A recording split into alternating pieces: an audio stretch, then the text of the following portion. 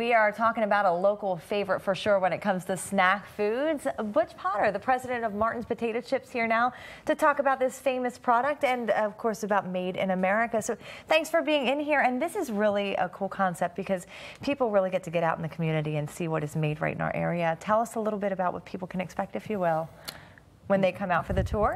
Thanks. Yeah. We're having the tours at Martin's on Wednesday from 9 a.m. till 2 p.m. I know throughout your county, many places are open for Manufacturers Day from Wednesday on. We're open on Wednesday, okay. And you can expect to get an up-close look at things. I mean, you're not going to be behind glass or in a hallway. You're going to be right there.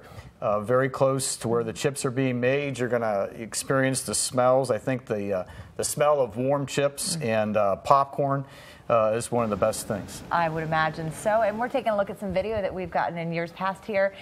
Tell us just a little bit about the process, if you will, because it's fascinating what you all do from a day-to-day basis. It's fundamentally a very simple process. We take potatoes and slice them very thin, about 60 thousandths of an inch, and then we fry them in oil, and they come out of the fryer completely done, a little bit of salt, and let them cool a little bit and put them in a bag. And if they have seasoning, we put seasoning on them. But it's a very simple process, but it makes a great product. And you'll be able to see it up close.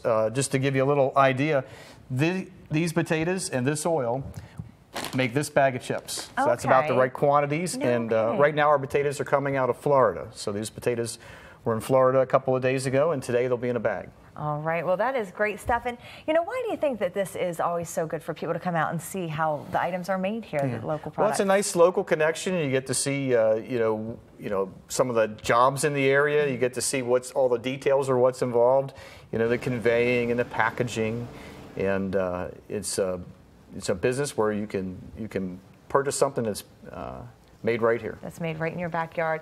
You know, we were talking a little bit. I have relatives in Florida that used to live here, and this is a favorite. Boy, in fact, I'm heading down shortly, and I'll be bringing some Martin's potato chips with us. You get a lot of people you're shipping out for. We do get that. Right? It's a nice reminder from home. You know, if you're away from home and you get that food that you remember, and it just gives you a little piece of home. Because how long have you been in business here? What is the background? The Martins started the business in 1941. Okay. And my parents took it over in 1971, and they retired about 10 years ago, so it's been a family business for many years. Very good. Well, we appreciate what you do. I think I speak for everybody here. Thanks for coming in this morning. Good luck with the event. Thank you very much. Yeah, if people want more information on anything, where can they go? MartinsChips.com, or call us directly, 792-3565. We'll get a link to all of that on our website, fox43.com. Thanks again for joining us. Thank you. You got it.